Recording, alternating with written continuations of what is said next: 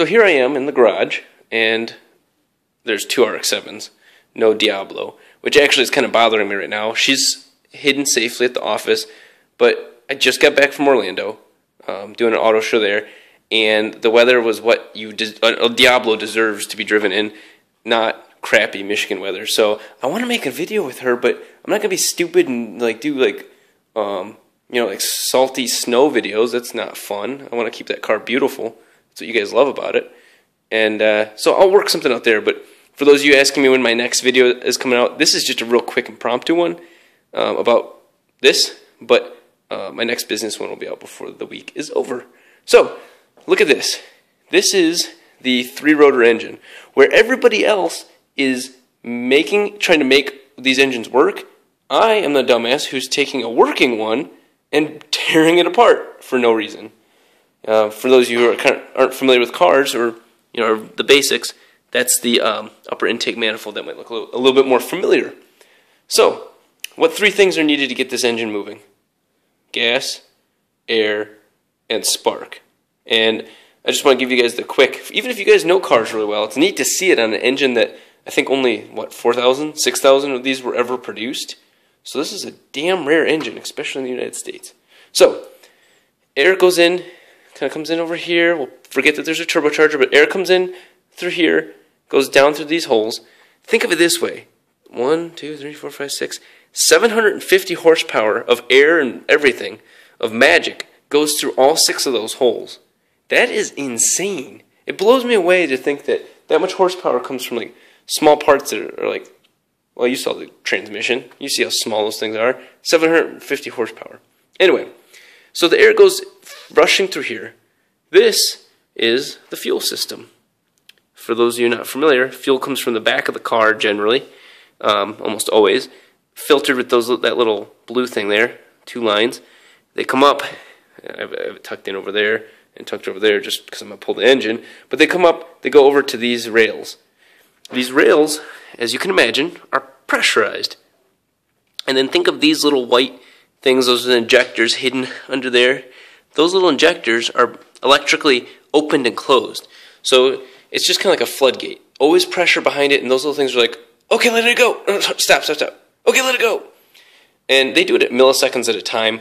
You'll hear that called pulse width or injector duty cycle.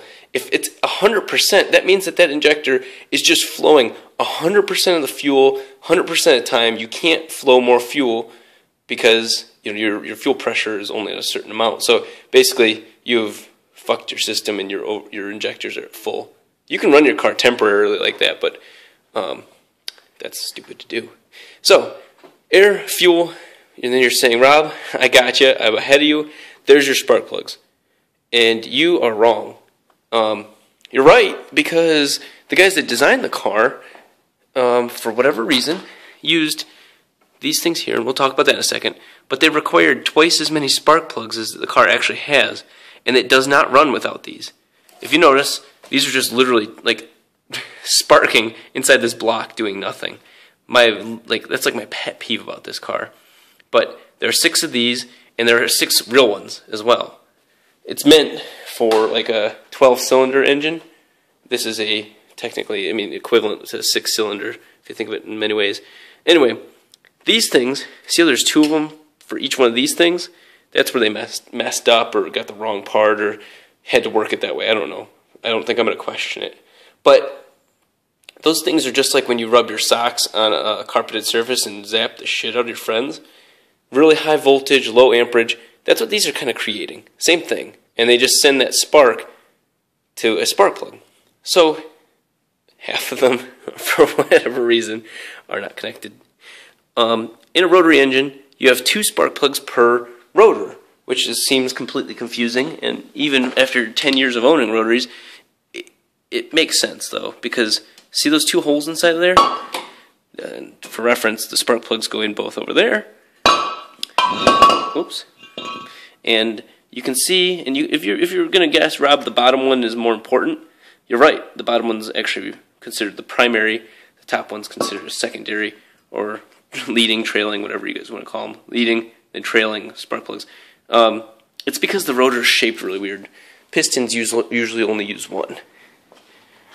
So, those are the three major parts of this engine, and like I said, I'll be working on some other things, but I'll keep like my build thread going on about what's going on with this car in between all of my fun business and hopefully a Lamborghini video. I'm really feeling it, but I'm gonna put some of my better scripts to use. So, thank you guys, and I will talk to you soon.